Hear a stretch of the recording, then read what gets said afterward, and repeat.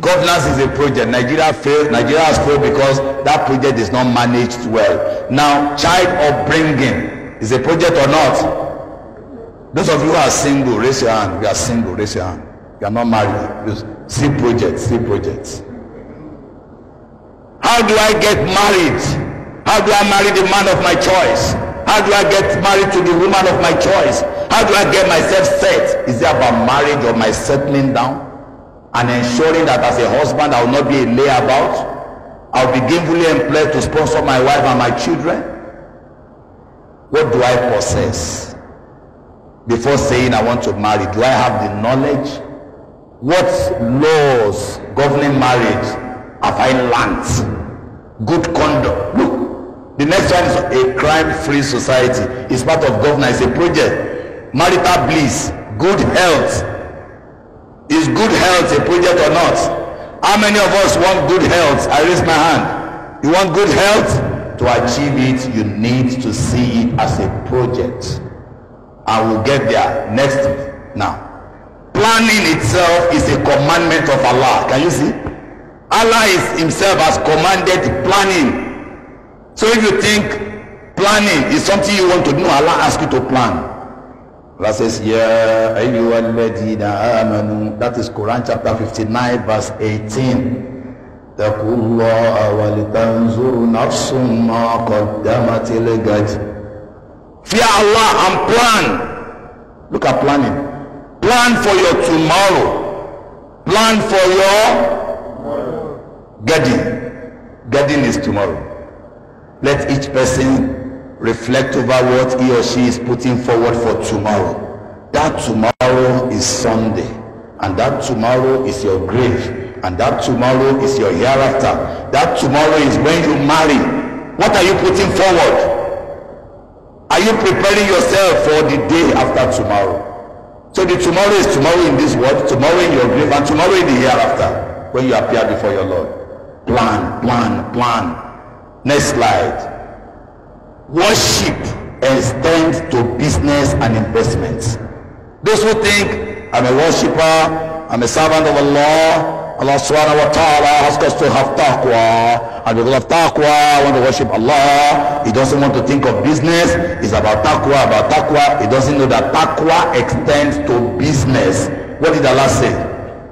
In Quran 28 verse 77, Allah says, Wabtagi fima ataka Allahu dar al-akhirah. You see the knowledge I have given you, use it to seek the home of the hereafter. Wala tansa nasibaka min ad-dunya. Don't forget your survival in this world. Don't forget your livelihood in this world. Don't forget your enjoyment in this world. Don't forget your business, your investments, your income in this world. That verse is very instructive. Do not forget your share of the world. You are not here to be slaves of anybody. They produce, you only buy. Why are you a buyer? Why can't you be a seller? People who are selling, they did something. One of the things they did was to conduct a customer needs analysis. What did they do? You are not even writing. Those who are selling to you, they conducted what research? CNA. What is CNA? Customer needs analysis. In this environment, you watch them very well. Okay, people have challenge there. There is no way they can get here. Okay, let me think of, they will surely need somebody to help them take their goods from that place to this place. When I start a business, I'm going to get customers. Customer needs analysis is find out what people need. When there was a pandemic, how many businesses were affected? Pandemic. Tell me the major businesses that were affected. Transportation, very good, nobody could move out. Air travel, travel business. This hall was closed, because of the need for social distancing. So what businesses started springing up? IT, Zoom, communication through internet. That's customer need. I know of a friend who was operating oil and gas And because no filling station, because no car was on the road, so they were not buying fuel, what did he do? Immediately divest into data. Immediately. Before you know what was happening, he was selling data in a bigger form, because everybody was buying data. So he does not need Zoom. You need data to get Zoom. So you need to think of customer what? No, again, say it. So if you're a fashion designer, you don't want to say that I just want to produce clothes. No, what type of clothes do my customers need? How much can they afford? Because there are different levels. So it's all part of planning. So now look at this verse. If you say Islam is just about Allah says, hey, listen to you. After you have done that, go to your business. Look at this verse. فَإِذَا قُضِيَتِ الصَّلَاةُ, when you finish prayer, فَانْتَشِرُوا فِي الْأَرْضِ, disperse within the land, وَابْتَغُوا مِنْ فَضْلِ اللَّهِ, and seek from the bounty of Allah. That's why Friday is not a holiday in Islam. After Salatul Juma, what do? Now we go out and walk. So it is ibadah for you to think of business, think of investment. Next. Do you know this next set of slides tells you if you don't plan, do you know your enemies are planning? Do you know Shaitan is planning? And your enemies are planning. So you must plan. Look at this verse. Allah says, remember when those who disbelieve plotted against you. Please leave this verse. Let's look at the next one. And those before them had plotted. They plotted. Go to the next verse. I'm still going to give you, but just write on your notes that the enemies are also planning. And Surah Ibrahim, Allah says, and they have planned their plan, but with Allah is recorded their plan and so on. And the next verse says, I'll go to the one that is popular in Surah Mudassir. Innahu fakkara wa qaddara fakutila kayfa qaddar summa kutila kayfa qaddar. So the enemy was planning, he was plotting, he was planning. Why will you not plan? Go to the next one. And you know this. Innahum yakiduna kaida wa akidu kaida famahil likafirina amhiluhum ruwaida. Allah says they were planning and plotting. I, their Lord, I am also planning and plotting. So leave them for a while. Let's go ahead. Alam yaj'al kaydahum fi tadlid. The people who came to destroy Kaaba, they had a plan to destroy Kaaba. Allah says, I thwarted their plots. Go ahead. Now, let's go to Prophet Musa, how he planned. You see, the disaster in this thing is, in all this is, you find somebody who is religious, who misinterprets religiosity. Because he is religious, therefore, he does not want to be identified as a champion in his own or her own industry. Even in school, because of over-religiosity, he's only scoring P instead of A. Everything he or she has no plan. If some people make first class, he will say first class, he will not be F9, so they always complain that they don't take us, they don't accept us in industries because of hijab. Listen them. Who tells you? If you distinguish yourself, you will be someone who will be employing them. Say, I will be an employer of labor. Everybody say that. So never you say because you are religious, because of that, I don't want to have much to do with dunya. Is it somebody reading verse say is dunya? Is there somebody who is plotting how to make it? You want to start, because I've heard about several people who want to start businesses. You have to be realistic with yourself. Our fathers are asking you to tell us about a lot of things. SWOT analysis. What is my strength in this business? What is my weakness? What are the threats? Things that can threaten and make nonsense of what I'm saying. And what are the opportunities? We are coming into that. So things that you need to do, you have to do. In fact, it is religious for you to do things right. So look at Prophet Musa.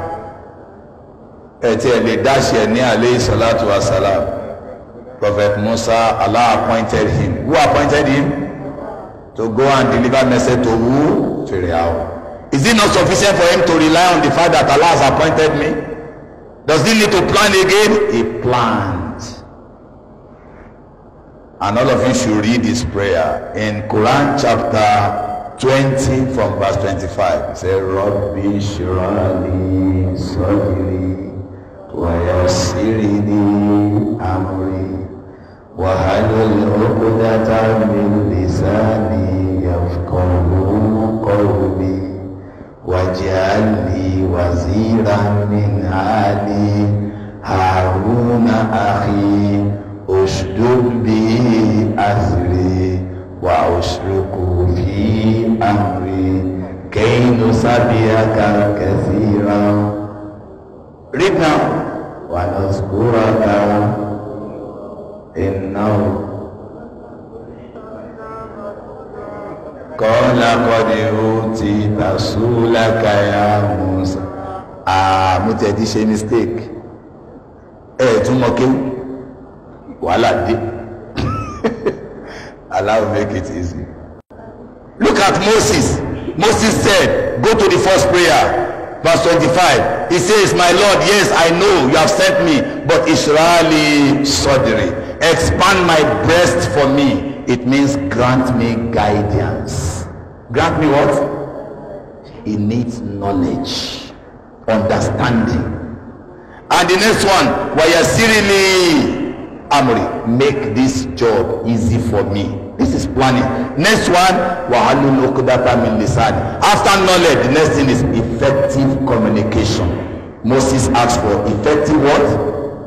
What is the project that Moses undertook? Dawah.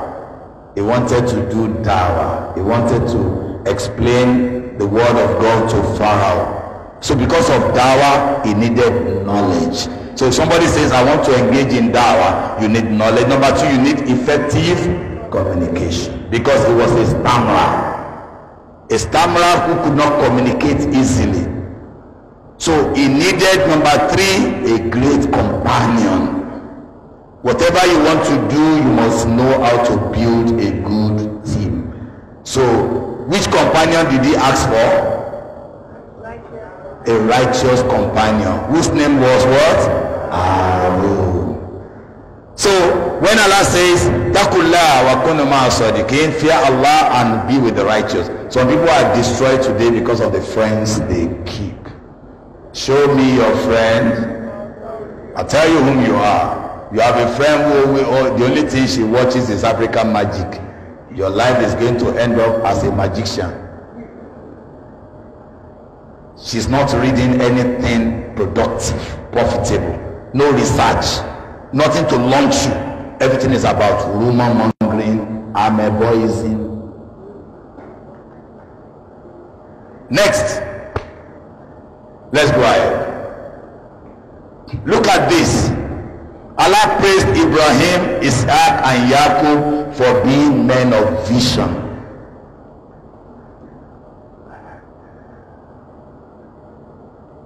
Everybody say, I must be a visionary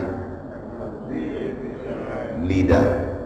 A visionary leader. You know, in the Quran you see Ulul Absar, Ulul Absar. Ulul Absar means people who have vision, people who see beyond now. They can predict what is likely to happen. If I read, I pass. I don't read, I don't pass. Go ahead. Prophet Muhammad Sallallahu as a strategist is the next one. What's the next point? Prophet Muhammad as a... Because you have to be a strategist. Some people say, I am a prayer warrior. I'll read Yasin 40 times. Ya Hayyu Ya Qayyum Allah ilaha illallah 7,777 times. If you read it, it's good, it's a prayer. But if your plan is to get here at 7:30, they now ask you, why are you praying? Say, oh Allah, let me get to Excellence Hotel by 7:30. So 2 days ago, you started Yasin 47 times. They say, why? You say, I want to get to Excellence Hotel at 7:30. Then yesterday, it was the turn of Isawaka. You read it 700 times. They say, why? I want to get to Excellence Hotel at 7:30. Then early this morning, you started La ilaha illallah wahdahu la sharika lahu lahul mulku wa lahul hamdu wa huwa ala kulli shay'in qadir 3,333. All these prayers are good. Unfortunately, and you are living at Ikeja, Abimowe, you are living at Mowe. At 7 o'clock, you have not entered the bathroom.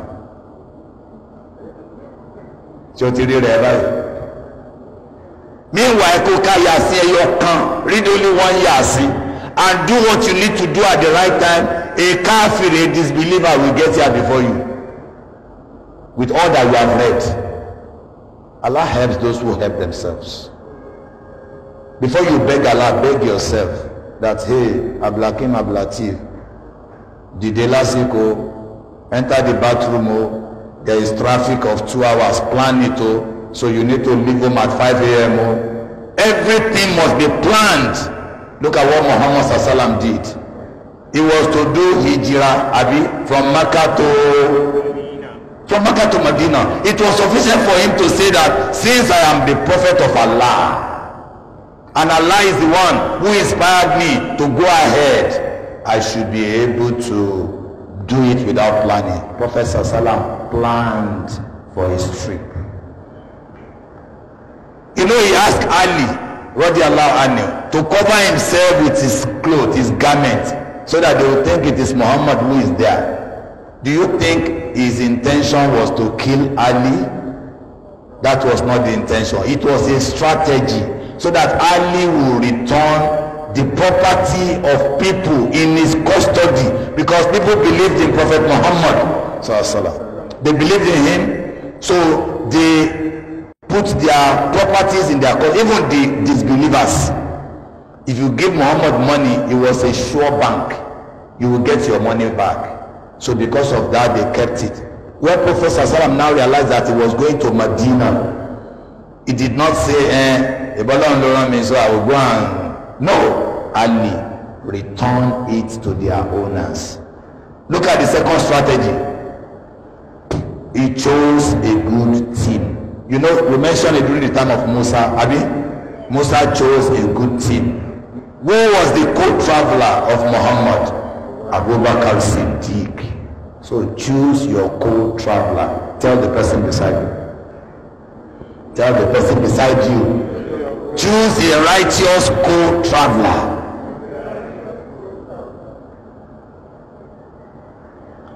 The next thing, he chose Abdullah ibn Urakit as the guide. Abdullah ibn Urakit at that time was a disbeliever, but he was the one who knew the other way to Medina. You know, there was a shorter route to Medina. He did not follow the shorter route. He took a longer way. He took the path that people will not even expect. Assuming Prophet Sallallahu was coming to Beggar, look at where Beggar is. So everybody expect that he will just follow this way to Beggar. In order to deceive the people, he went to Alimosho. Where was he coming to? Beggar. And he took Mushi. He suffered on the path. They took a different path. It is the some people, they can predict their movement. That is not good, too good for you. A Muslim must be a strategist. He did not take the normal route. He took a different route to get to where he was going.